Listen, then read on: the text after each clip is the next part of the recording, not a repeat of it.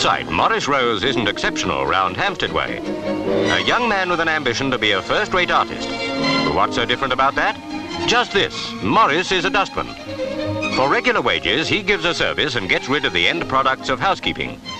And the strange thing is, he's a dustman out of choice, to get to know people and so become a better artist. Judging by his one-man exhibition, his theory looks like working out. He sold several paintings, some for as much as £40, like Still Life with Ribcage. To fellow artists, he explained what he was aiming at in another work, George and Danny.